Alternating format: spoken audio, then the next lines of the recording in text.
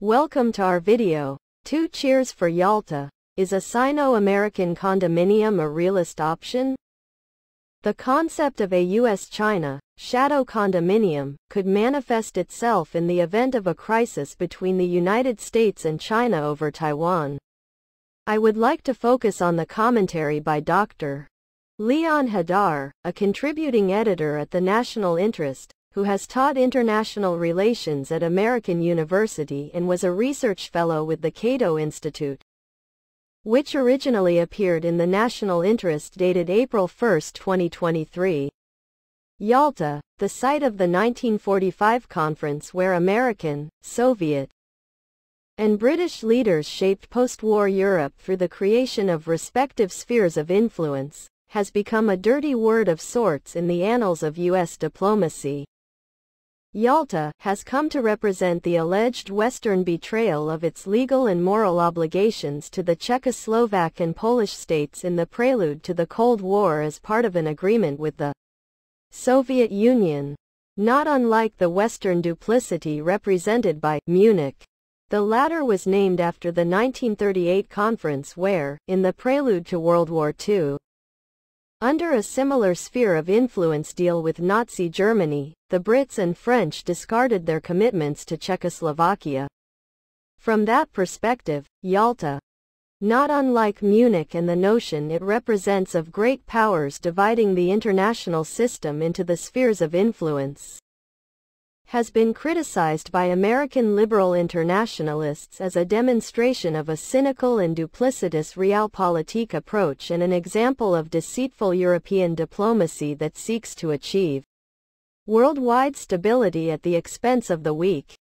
There is an element of hypocrisy in this critique if one considers that the Monroe Doctrine, which was followed by President Theodore Roosevelt's corollary, turned the entire Western Hemisphere into a U.S. sphere of influence where the Americans have had the exclusive responsibility of preserving order and protecting the life and property in the countries in that region. Or, as political thinker Walter Lippmann put it, we have never thought of acknowledging the right of Cuba or Haiti or the Republic of Panama, all of them independent and sovereign states, to contract alliances which were inconsistent with the concert of the whole North American region. Yet this policy pursued by liberal internationalist presidents like Woodrow Wilson and Franklin Delano Roosevelt ended up protecting U.S. political and economic interests in its strategic backyard and prevented turning it into an arena for confrontations between great powers.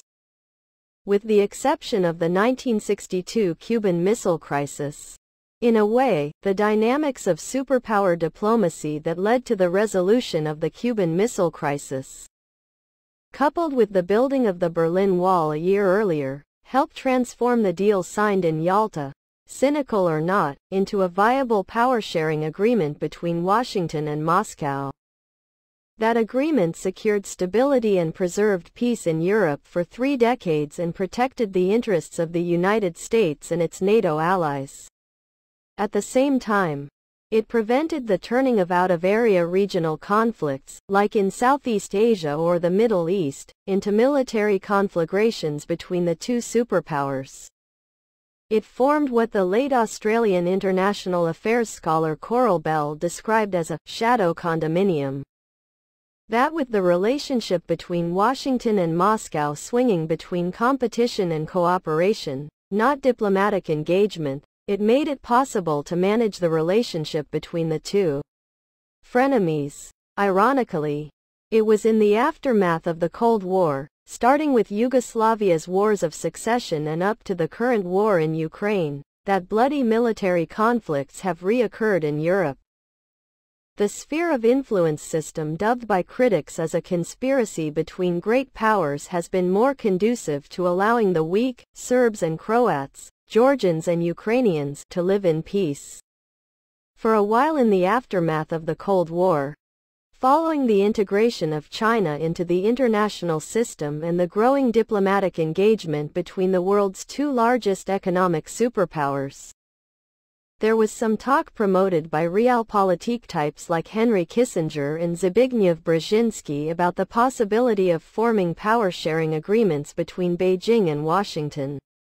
Indeed, the notion of a G2 of these two economic superpowers, proposed by Brzezinski and Fred Bergson of the Peterson Institute for International Economics, as members of the UN Security Council, and as the most prominent rising power and the strongest status quo power, working together to address the big challenges facing the international system and providing the global public goods that the world required, became quite popular until it wasn't.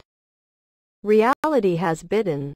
It has become clear that under the conditions of rapid international power transition, when the rising power would inevitably challenge the status quo and the position of the state or states that were securing the established order, rivalry between Washington and Beijing is more likely. As it is today, the idea of a G2 now sounds more and more like science fiction. But as Bell's concept of shadow condominium suggested, when applied to Soviet-US relationship after the Cuban Missile Crisis and the pre-détente era, a temporary power-sharing arrangement can emerge during periods of acute crisis engaging the interests of the two dominant powers. To put it differently, rising tensions between the two could also encourage the development of mechanisms that prevent an international crisis from turning into a full-blown war, as it did in 1962. But as foreign policy expert Brendan Taylor points out, once that danger had passed, that arrangement retreated into the shadows of the future, and default adversarial postures resumed. Although there was always a prospect for the condominium to re-emerge out of those shadows during times of deep crisis, becoming an integral element of their relationship to be reactivated when the threat of military confrontation rises. Is it possible, wonders Taylor, that while we need to recognize the way that our period of power transition affects the relationship between China and the United States in an adversarial or even dangerous direction, we could also envision the existence of the shadow condominium during such periods could provide stability through joint great power management of the balance of power between the two.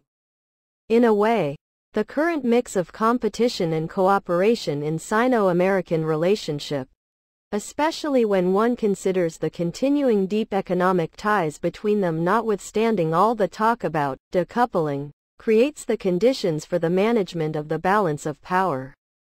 Indeed, Taylor mentions the way the two have tried to stabilize the Korean peninsula in face of North Korea's nuclear strategy and despite growing Sino-American tensions has averted a military conflict over the issue. From that perspective, the concept of a US-China shadow condominium could manifest itself in the event of a crisis between the United States and China over Taiwan.